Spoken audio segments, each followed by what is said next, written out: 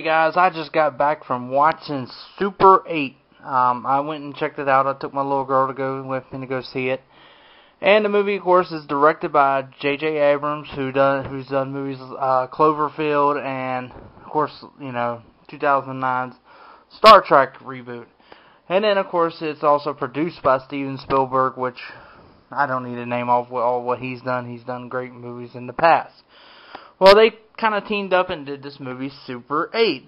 And they've been basically, showing the trailer since '09, since Star Trek, on this big movie that he had coming out. Big monster movie is what it was called.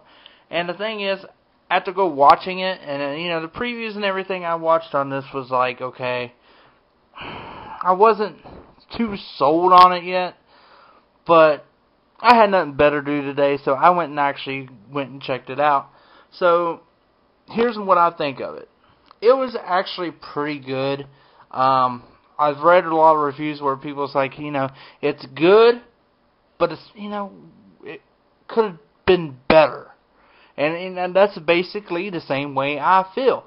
It could have been better. It took a lot of elements of previous movies that I've kind of seen before and kind of made me feel like I was watching a newer version of these movies.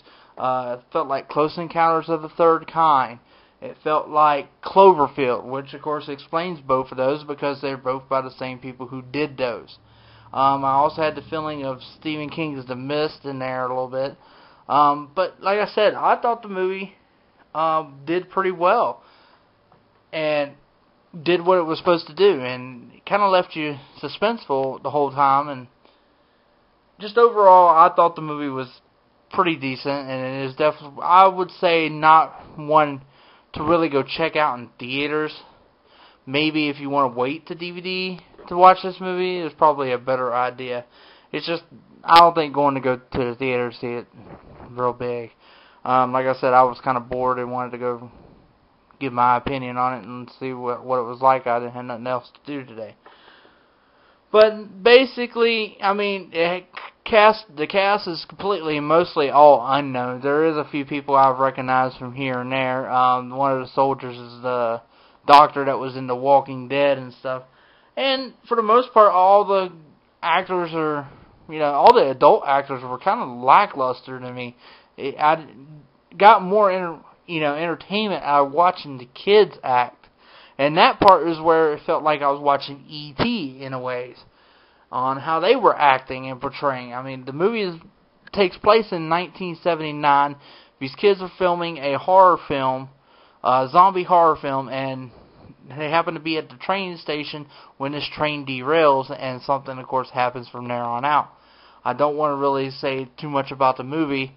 It's just the fact of what it's like. Like I said, it felt like Close Encounters of the Third Kind and stuff like that. So if you know that movie, you kind of know where I'm going with what, the creature is and stuff like that. And it was, like I said, it was interesting. I definitely would say rent it when it comes on DVD and give it a shot. But guys, that's my review of Super 8. I know it's kind of short and sweet. But if you've checked it out, let me know what you think of the movie down below in the comment box. And until next time.